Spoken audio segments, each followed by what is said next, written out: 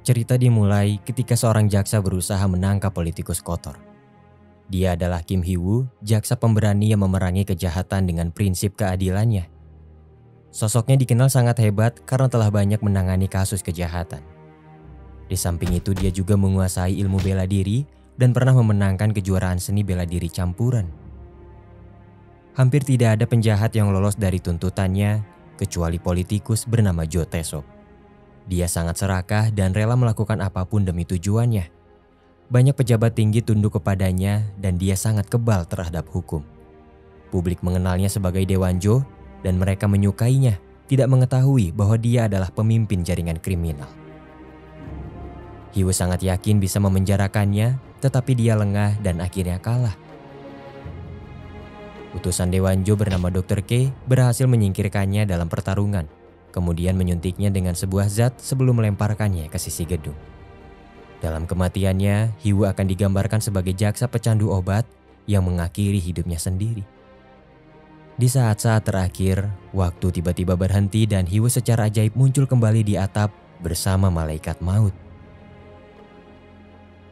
Mereka berdua membuat kesepakatan di mana Hee Woo akan dihidupkan kembali jika dia bersedia memulai semuanya dari awal untuk mengalahkan Dewan Jo. Malaikat itu menjelaskan bahwa Dewan Jo sangat jahat sehingga dia pantas mendapat hukuman lebih awal sebelum mati dan masuk neraka. Kim Hee Woo yang menerima tawaran tersebut terbangun, menemukan dirinya hidup kembali di masa lalu ketika dia baru lulus SMA.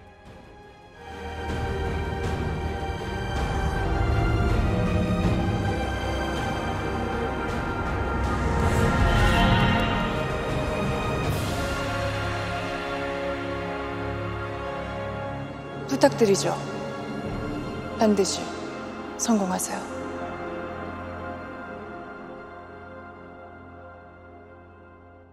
Semasa hidupnya, Hee Woo dikenal sebagai pecundang yang sering diganggu oleh teman-teman sekolahnya. Hubungan keluarganya pun tidak baik karena kedua orang tuanya selalu sibuk bekerja. Dia merasa telah diabaikan. Hingga suatu ketika, kedua orang tuanya meninggal dalam kecelakaan tabrak lari dan dia terlambat menyadari betapa besar kasih sayang mereka untuknya.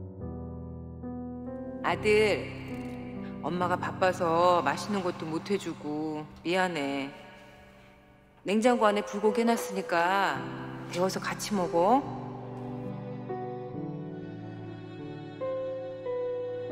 Kepergian itu menimbulkan luka dan penyesalan, hingga akhirnya dia berjuang untuk memperbaiki hidup. Dia belajar ilmu bela diri, juga meningkatkan nilai akademisnya sambil bekerja. Berangkat dari ketidakadilan, Hee Woo tumbuh menjadi pria pembela kebenaran. Kerja kerasnya membuahkan hasil. Setelah mengulang beberapa kali, dia akhirnya diterima di universitas, kemudian lulus menjadi seorang jaksa. Dengan fakta yang mengejutkan bahwa dia telah hidup kembali, Hee Woo bergegas pergi ke rumah untuk memastikan keadaan orang tuanya. Beruntung, dia kembali ke masa sebelum orang tuanya mengalami kecelakaan dan dia bisa bertemu lagi dengan mereka. Hee Woo menyadari bahwa dia harus menyiapkan banyak hal untuk melawan Dewan Jo di masa yang akan datang. Dia memutuskan untuk masuk akademi lebih awal sembari mencegah kematian orang tuanya. Pada hari kecelakaan, Hee Woo menyelamatkan ayah dan ibunya dan berhasil merubah keadaan. Di saat itulah dia akhirnya tahu bahwa pelaku yang menabrak orang tuanya adalah putra Dewan Jo yang berada di bawah pengaruh alkohol. Semuanya menjadi jelas kenapa kecelakaan tersebut tidak pernah terungkap, itu karena Dewan Jo berhasil menutupinya. Namun, di kehidupan kali ini keadaan berbalik di mana orang tua Hee Woo selamat, sementara putra Dewan Jo tewas karena ulahnya sendiri. Dengan jalan hidup yang baru, orang tua Hee Woo memutuskan untuk membuka bisnis makanan sendiri dan mereka bahagia. Hee Woo berusaha melakukan yang terbaik untuk belajar agar diterima di universitas lamanya, Hankuk University. Dia juga bekerja di minimarket untuk meringankan beban orang tuanya. Hee Woo bertemu lagi dengan orang-orang yang dia kenal. Salah satunya adalah Hanmi, gadis pemberontak dengan jalan hidup yang tidak jelas. Dia tidak pernah belajar dengan sungguh-sungguh. Adapun Kyuri, gadis terpintar di akademi yang tidak pernah istirahat saat belajar. Di kehidupan sebelumnya, dia selalu memaksakan diri dan akhirnya jatuh sakit. Kondisinya semakin memburuk dan sejak saat itu Hee Woo tidak pernah melihatnya lagi. Saat bertemu di masa sekarang, Hee Woo berpesan kepadanya untuk menjaga kesehatan. Dia juga menasihatinya untuk tidak memaksakan diri setelah menemukannya jatuh pingsan. 잠이 오면 그냥 자. 이런 거 먹지 말고. Kyuri bercerita bahwa penting baginya untuk tidak mengecewakan orang tuanya. Hee Woo tahu bahwa Kyuri adalah anak angkat, tetapi bukan berarti dia harus memaksakan diri untuk membalas kebaikan orang tuanya, karena sejatinya setiap orang tua hanya ingin anaknya hidup sehat dan bahagia. Mendengar itu, Kyuri menyadari bahwa tindakannya salah. Tidak hanya kenalan masa lalu, Hee Woo bertemu dengan mereka yang pernah mengganggunya, tetapi kali ini dia tidak takut. Saat mendengar kabar bahwa para pengganggu akan melakukan sesuatu kepada Hanmi, Hee Woo tidak tinggal diam. Malam harinya di sebuah klub, Hanmi hampir mendapat perlakuan tidak pantas, tetapi Hee Woo datang menyelamatkannya.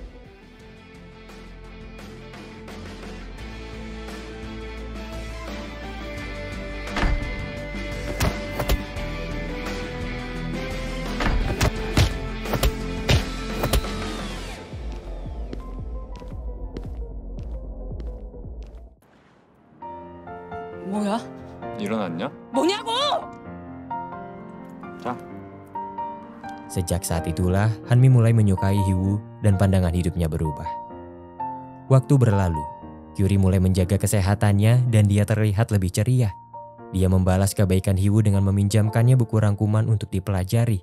Sementara mereka berdua belajar dengan giat, Hanmi hanya bisa memperhatikan.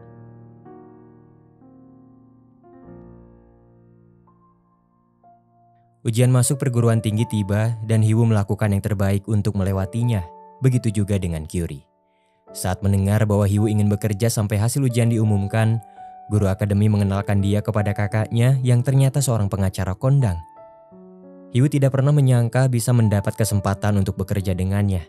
Dia melakukan tugasnya dengan sangat baik, bahkan melebihi ekspektasi. Dan sebagai bayaran atas kerja kerasnya, dia mendapat imbalan yang sangat besar. Rencana Hee Woo berjalan lancar.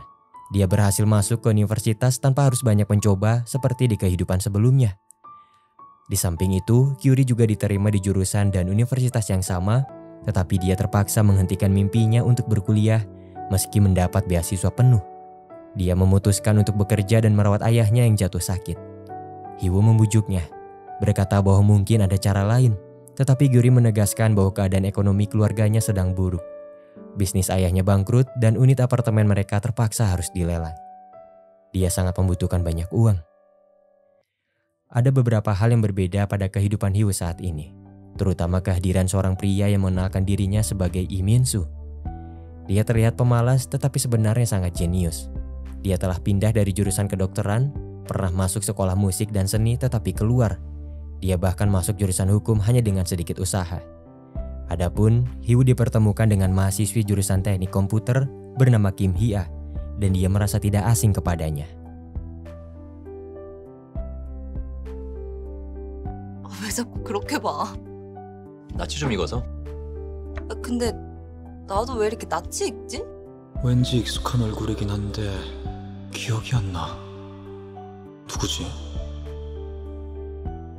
Hee Woo mulai terbiasa dengan kehidupan mahasiswanya sekali lagi dan mulai menyusun rencana untuk pembalasan dendamnya kepada Dewanjo. Dia mencari guru untuk membantunya mengasah ilmu bela diri. Dia juga belajar ilmu lelang dan bisnis properti kepada pria tua bernama Yongso untuk mengumpulkan harta kekayaan. Pria itu bersedia mengajari Hee Woo setelah melihat potensi dan kecerdasan yang dimilikinya. Setelah banyak belajar tentang ilmu lelang, Hee Woo menggunakan tabungannya untuk membeli unit apartemen milik Kyuri agar dia bisa tetap tinggal dan fokus pada pendidikannya. Kyuri sangat berterima kasih. Dia melanjutkan kuliahnya dan berjanji akan membayar semuanya kepada Hee Woo suatu saat nanti. 오, 김규리. 고맙다.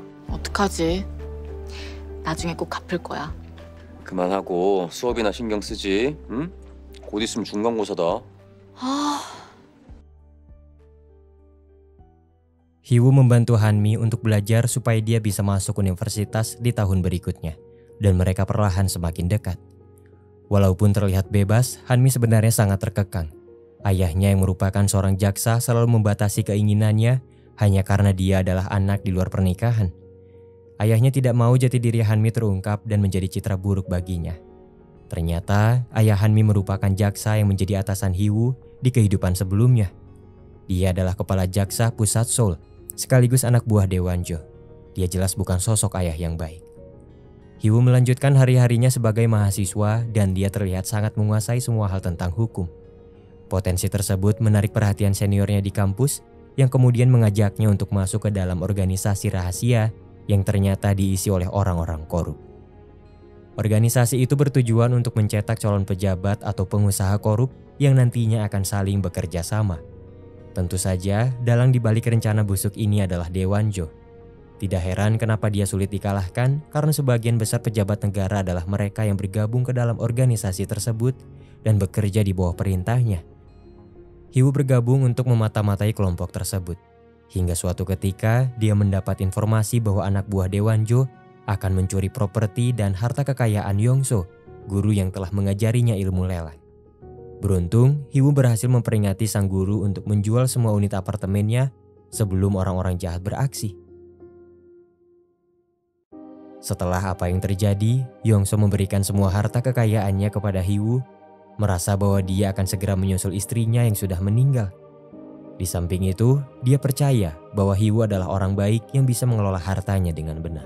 네 기지로 지킨 돈 아니냐? 너한테 재투자하는 거야. 우리가 이렇게 만난 것도 네 덕분에 내 돈을 지킨 것도 생각해보니 다 하늘의 뜻 같더구나. 돈은 필요한 사람한테 가야 제 몫을 하는 거다.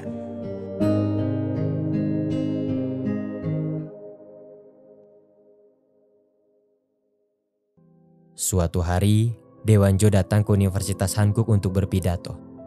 Hee Woo terkejut saat melihat malaikat maut ada di sana menemaninya. Malaikat maut itu pernah berkata bahwa Hee Woo akan bertemu dengannya lagi jika dekat dengan Daewon-jo. Malaikat itu dikenal sebagai sekretaris bernama Han Ji-hyun. Hee Woo tidak habis pikir bagaimana malaikat maut itu bisa berada di sisi Daewon-jo yang tidak akan menerima sembarang orang.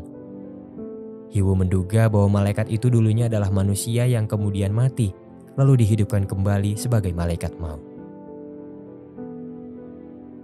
Suatu malam, seorang pria mengikuti Hia dari kejauhan.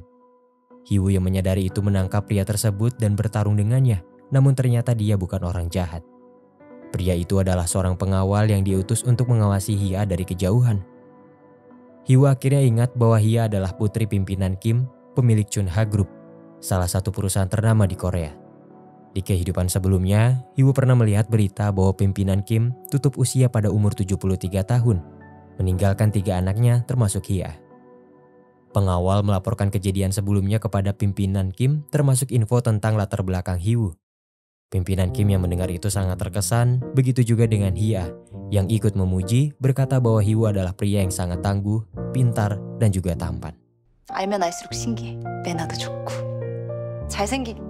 잘생긴 건 뭐 내 스타일 아니라서.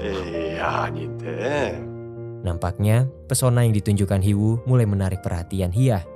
Dia bahkan merasa cemburu kepada Kyuri setelah tahu bahwa dia sudah lama dekat dengan Hee Woo dan sering menghabiskan waktu bersamanya.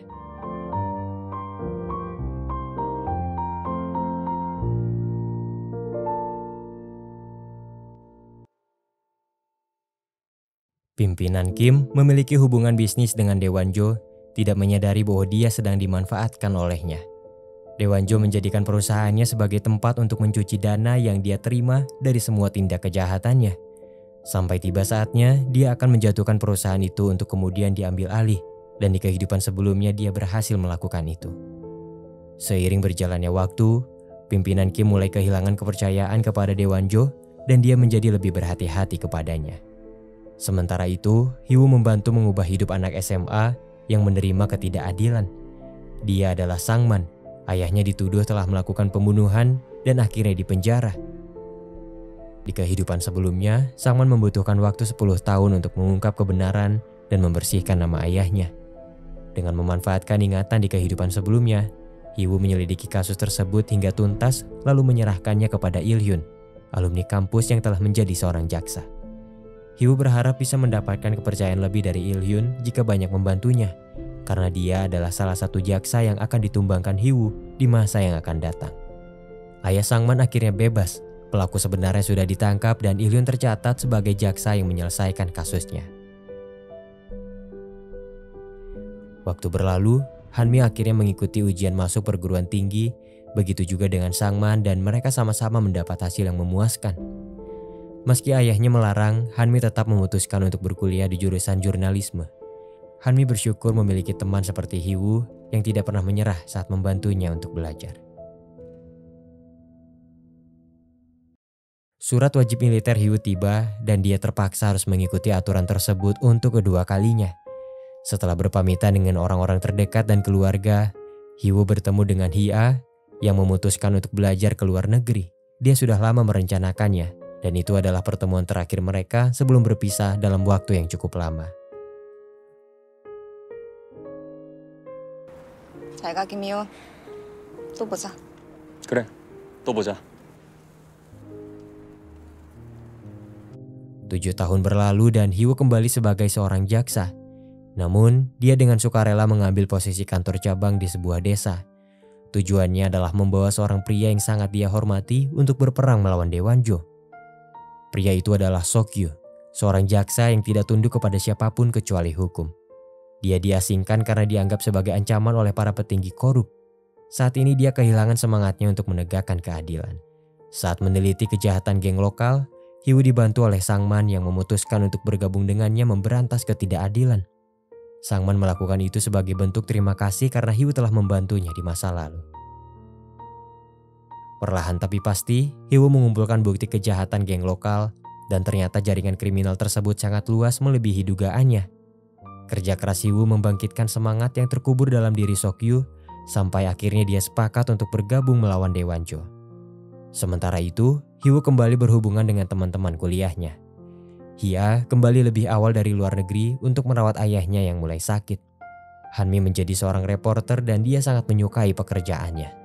Sementara itu, Kyuri berhasil menjadi jaksa di wilayah timur. Dengan bukti kasus yang telah dikumpulkan, Hee Woo membuat kesepakatan dengan ayah Han-mi, kepala jaksa kantor pusat di kota Seoul. Hee Woo menyerahkan kasus besar yang sedang dia pegang untuk diambil alih. Tentu itu akan membuat karir ayah Han-mi semakin berkembang. Sebagai gantinya, ayah Han-mi harus memindahkan Hee Woo dan Sokyu ke kantor kejaksaan wilayah pusat. Rencana pertama Hee Woo untuk membawa Sokyu berhasil. Langkah selanjutnya adalah membersihkan kejaksaan dari orang-orang korup supaya Daewonjo tidak memiliki perlindungan hukum.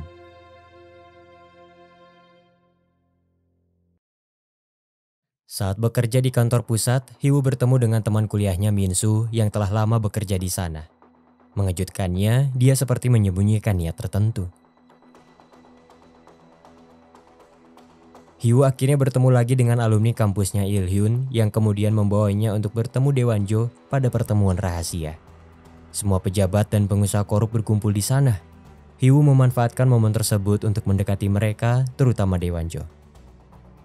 Suatu hari, Hee Woo berhasil membuat Il-hyun melakukan kesalahan dan membuat kantor kejaksaan mendapat kritik menohok dari masyarakat. Ayah Han-mi sebagai atasan tidak menyukai itu karena bisa menghalangi rencananya menjadi jaksa agung. Untuk mengatasi masalah yang terjadi, atas persetujuan Daewonjo, ayah Han-mi memutuskan untuk menyingkirkan Il-hyun. Dia secara pribadi memberi perintah kepada Hee Woo untuk menjatuhkannya. Tidak mudah memang, tetapi Hee Woo melakukannya dengan sangat baik. Dia juga mendapat bantuan dari teman-teman yang memihak kepadanya. Rencananya untuk menjatuhkan Il-hyun berhasil saat dia menangkapnya atas tuduhan suap. Ayah Han-mi mendapat pujian dari masyarakat, dianggap sebagai pahlawan pemberantas korupsi, sementara kantor kejaksaan pusat mendapatkan kembali kepercayaan publik. Il-hyun tidak menyangka akan ditinggalkan seperti itu, dan dia sangat kecewa. Hee Woo berkesempatan untuk bertemu Daewon Hwang, politikus yang tidak menyukai Daewonjo dan tidak tunduk kepadanya. Daewon Hwang merupakan sosok wakil yang menjunjung tinggi keadilan tetapi lemah. Karena itulah Hee Woo berusaha mendekatinya untuk menyatukan kekuatan. Hee Woo bekerja sama dengan Daewon Hwang untuk mengungkap kejahatan politikus kotor pada acara sidang pemilihan pejabat negara di mana stasiun TV menyiarkannya secara langsung. Namun, di luar dugaan rencana itu malah membuat Daewonjo lebih kuat karena politikus kotor lain yang terjerat mulai mencari perlindungan kepadanya.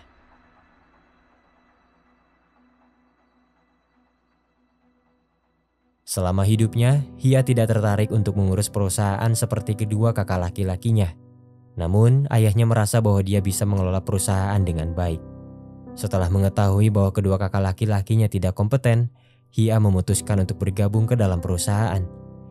Hia tahu bahwa keputusannya itu akan menimbulkan konflik perebutan kekuasaan, tetapi dia merasa harus menjaga kesejahteraan karyawan di perusahaan milik ayahnya.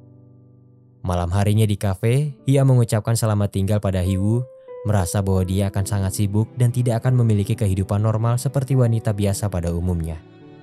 Sebelum pergi, Hee Woo membelikan boneka untuk Hia dan berkata kepadanya untuk datang menemui dia di kala sulit.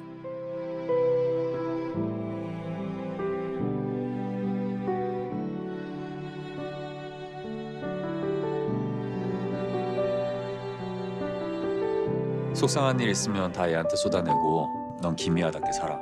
어, 힘들면 와. 내가 또 사줄게. 고마워. 갈게. 응.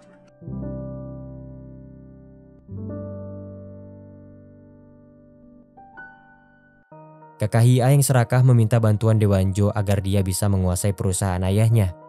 Dewanjo melihat ini sebagai peluang untuk menguasai Chunha Group.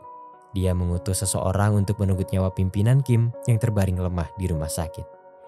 Dewanjo berharap kakak pertama Hia akan mengambil alih perusahaan karena dia yang paling mudah untuk diperbudak. Namun, rintangan terbesarnya adalah Hia yang sedari awal tidak pernah menyukainya, menyadari bahwa dia adalah orang paling munafik. Berkat bantuan Hee Woo dan teman-teman yang ada di pihaknya, upaya Dewanjo untuk mengambil alih Chunha Group gagal dan Hia ditunjuk sebagai pemimpin baru di perusahaan tersebut. Perlahan tapi pasti, Hee Woo terus merubah keadaan di balik bayang-bayang. Dewanjo belum menyadari bahwa Hee Woo diam-diam mengincarnya, sementara orang-orang terdekatnya terus berjatuhan. Di samping itu, Han Ji Hyun terus berada di sisi Dewanjo dan membantu segala urusannya. Setelah mendengar kabar bahwa ayah Hanmi akan diangkat menjadi jaksa agung, Hee Woo menyusun rencana untuk menjatuhkannya sambil pura-pura tetap setia. Dia pergi menemui Dewanjo untuk melancarkan aksi adu domba, berkata bahwa ayah Hanmi diam-diam mengumpulkan kekuatan untuk menguasai kejaksaan tanpa sepengetahuannya. Dewanjo marah, tetapi dia memaafkan ayah Hanmi dan memberinya kesempatan kedua untuk tetap berada di sisinya. Rencana Hee Woo untuk menjatuhkannya gagal, tetapi dia mendapat kepercayaan dari Dewanjo. Hee Woo menggunakan peluang tersebut untuk terus mendekatinya sambil menyebar jebakan. Walau begitu, Dewanjo tetap berhati-hati dan meminta bawahannya untuk menyelidiki serta mencari kelemahan Hee Woo. Sementara itu, teman kuliah Hee Woo, Min-soo, ternyata memiliki tujuan sendiri kenapa dia menjadi jaksa dan terjun ke pertempuran hukum. Dia mengincar politikus korup yang telah memfitnah ayahnya menerima suap dan menyebabkannya mati di rumah sakit jiwa. Selama ini dia telah banyak membantu Hee Woo dalam aksinya menumpas kejahatan, tetapi sikapnya tidak pernah menunjukkan bahwa dia adalah teman ataupun musuh. Pada awalnya, Min-soo menganggap kehidupan dunia sangat membosankan karena baginya semua hal terasa begitu mudah. Sampai akhirnya dia menemukan Hee Woo dengan segala kehebatannya, Min-soo merasa telah menemukan rival sejati. Min-soo dengan terang-terangan berkata kepada Hee Woo bahwa dia akan bekerja di bawah perintah Dewanjo. Min-soo tahu bahwa Hee Woo telah mengincarnya sejak lama, tapi dia tidak peduli. Justru dengan kesempatan itu, dia bisa bertarung dengannya. Min-soo menjelaskan bahwa dia sudah bertemu dengan Dewanjo dan membuat kesepakatan. Dewanjo berjanji akan membantu membalaskan dendam orang tuanya. Sebagai balasan, Min-soo harus mencari tahu kelemahan Hee Woo dan semua hal yang bisa menjatuhkannya. Min-soo menjelaskan semua ini agar pertarungannya menjadi sportif. Hee Woo tidak gentar meski harus berhadapan dengannya, dan dia menerima tantangannya selayaknya pria sejati.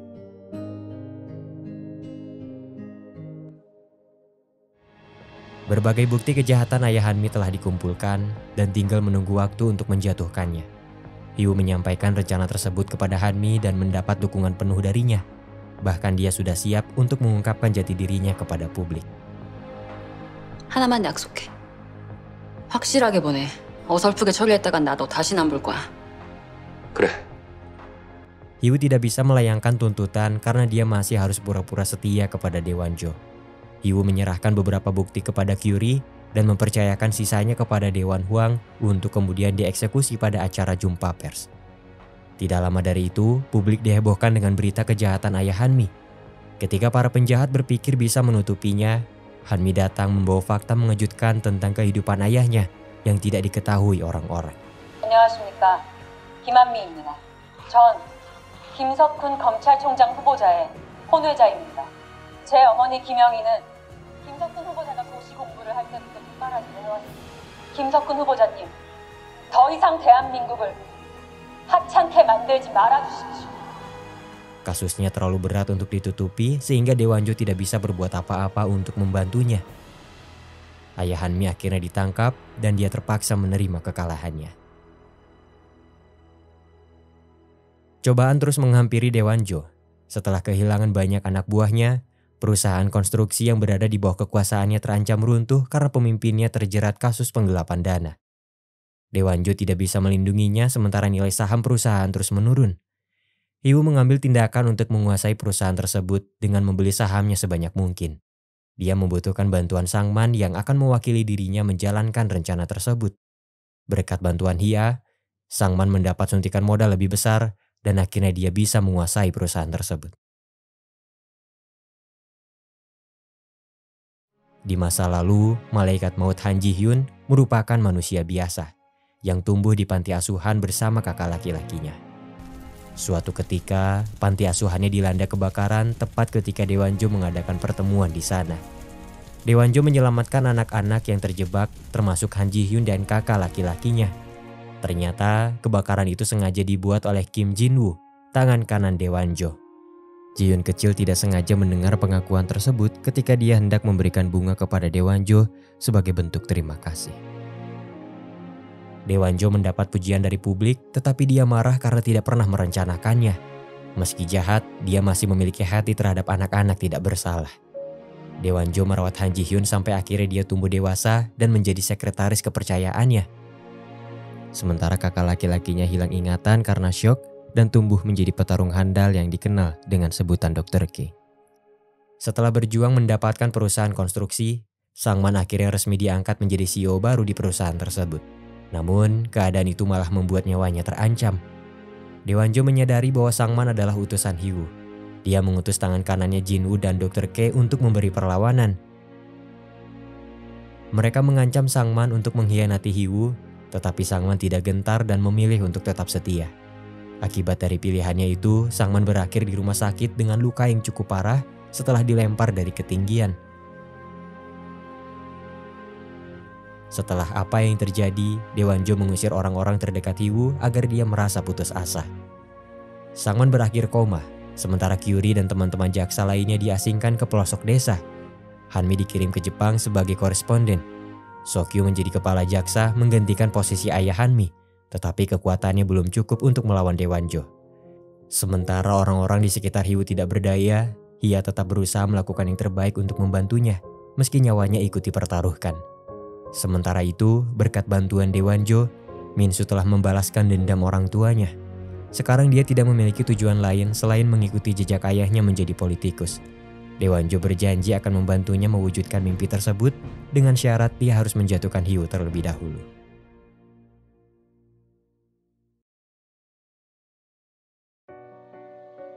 Setelah penantian yang begitu panjang, Hee Woo akhirnya tiba pada pertempuran sesungguhnya. Langkah pertama yang dia lakukan adalah menyingkirkan tangan kanan Dewanjo, Kim Hee Woo, dengan cara mengungkap kejahatannya kepada publik. Di luar dugaan, alih-alih meminta bantuan Dewanjo untuk menutupi kasusnya, Hee Woo memilih untuk mengakhiri hidupnya sendiri membawa aibnya pada kematian. Dengan begitu citra Dewanjo di hadapan publik akan tetap baik dan rencananya untuk menguasai negara akan tetap berlanjut. Kesetiaan yang ditunjukkan Hee Woo membuat Dewanjo merasa kehilangan orang yang sangat berarti. Hee Woo mengundurkan diri dari kejaksaan, menyadari bahwa dia tidak bisa mengalahkan Dewanjo sebagai jaksa. Kemudian, dia meminta Dewan Huang untuk mencalonkannya sebagai anggota dewan. Jika dia berhasil diangkat, itu akan memberi kekuatan baru untuk mengalahkan Dewanjo. Hee Woo akhirnya terjun ke dunia politik di mana dia akan menjadi saingan Dewanjo pada pemilu. Setelah menyusun skema jebakan yang begitu rumit, Hee Woo akhirnya bisa membawa Dewanjo ke media televisi untuk berdebat tentang upaya mereka menjadi wakil rakyat. Di saat itulah dia mengungkapkan semua kebenarannya. Publik terkejut, sementara Dewanjo berdalih mencari alasan Di tengah kekacauan itu, Han Ji Hyun datang menemui Hanmi yang telah kembali ke Korea untuk menyiarkan beritanya sendiri, mengakui bahwa selama ini dia telah banyak melakukan kejahatan bersama Daewon-jo. Dia mengkhianati atasannya pada saat-saat terakhir. 목적은 옳았는지 몰라도 수단은 정당하지 않았습니다.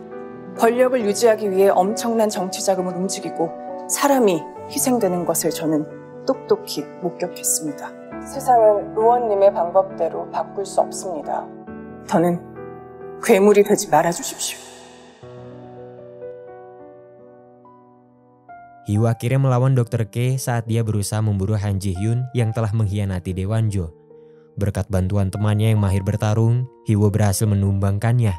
Namun, tepat sebelum dia mendaratkan pukulan mematikan, Han Ji Hyun menghentikannya dan mengakui bahwa sebenarnya Dr. K adalah kakaknya yang hilang ingatan. Han Ji Hyun menyerahkan dirinya ke polisi, mengingat dia juga telah banyak melakukan kejahatan. Ternyata selama ini dia tidak benar-benar setia kepada Daewon-jo. Han Ji Hyun menyadari bahwa Daewon-jo ingin menguasai negara untuk memajukannya, tetapi cara yang dia ambil salah dan terlalu kejam.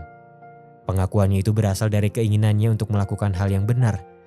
Setelah melihat Hee Woo tanpa rasa takut berusaha mengalahkan Daewon-jo, hatinya tergerak dan akhirnya dia mengungkap kebenarannya pada saat-saat terakhir. Daewon-jo tidak memiliki siapapun lagi di sisinya dan dia tidak berdaya. Kejayaannya telah runtuh. Dengan tidak ada tempat lain untuk berpaling, Daewon-jo mengakhiri hidupnya sendiri dan menerima kegagalannya. Semuanya telah berakhir. Orang-orang yang terlibat dengan kejahatan Daewon-jo ditangkap. Sementara itu, Min-soo sedikit kecewa karena tidak bisa mengalahkan rivalnya sebelum berhenti dari kejaksaan. Hubungannya dengan Hidup Kembali seperti semula, tidak terlihat sebagai teman ataupun musuh. Hee Woo mengunjungi sang man di rumah sakit dan dia tampaknya membaik. Kabar baik lain datang dari Hia yang mengungkapkan bahwa dia telah berkencan dengan Hee Woo di hadapan teman-temannya. Mereka sering bertemu dan menghabiskan waktu saat menyusun rencana untuk menjatuhkan Daewon-jo, hingga akhirnya menyadari perasaan masing-masing. Sebagai bentuk permintaan maaf karena membawa kabar yang mengejutkan, Hia membagikan tiket liburan ke Bali pada teman-temannya. Perjuangan Hee Woo selama bertahun-tahun membuahkan hasil. Dia mengalahkan Jo Tae-sop yang jahat dan berhasil membuat ikatan baru bersama teman-temannya. Namun, perang melawan korupsi dan kejahatan sejatinya tidak akan pernah hilang selama manusia tamak terus bermunculan. Meski begitu, Hee Woo tetap siap untuk mengalahkan semua orang yang menentangnya. Kesempatan merupakan karunia paling berarti yang dihadiahkan Tuhan dalam hidup. Namun ketahuilah bahwa kesempatan kedua tidak berarti apa-apa jika tidak belajar dari kesalahan yang pertama. Manusia serakah tidak akan pernah merasa cukup dan merasakan manisnya kenikmatan. Pada akhirnya mereka hanya akan kehilangan diri sendiri. Semua perbuatan baik tidak akan menutupi keburukan, begitu juga sebaliknya. Sebaik apapun tujuan seseorang, jika dilalui dengan jalan yang salah, maka tujuan tersebut tidak akan pernah menjadi baik.